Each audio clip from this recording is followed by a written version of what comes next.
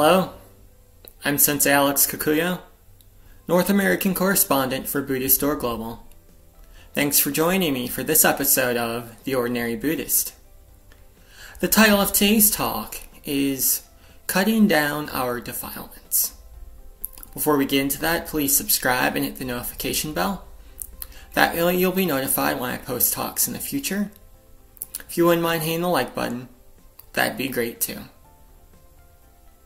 It's getting colder here on the homestead, and as a result, some things are changing. For example, the grass is growing more slowly, so I have to cut it less often. Soon, I won't have to cut it at all. That said, sometimes the grass grows more quickly. Generally, in the spring and summer, there's a lot of growth. In the fall and winter, there's very little growth.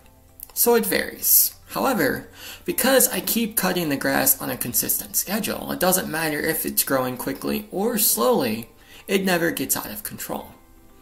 This is true of grass, but it's also true of our defilements. In Buddhism, we are taught that suffering comes from the three defilements of greed, anger, and ignorance.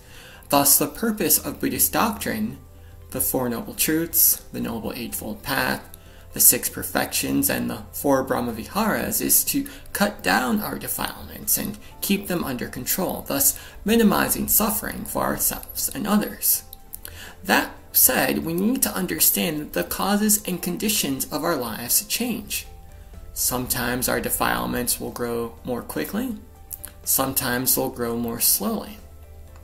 We can't control this per se any more than we can control the seasons. However, we can plan for this by having a consistent and regular Buddhist practice.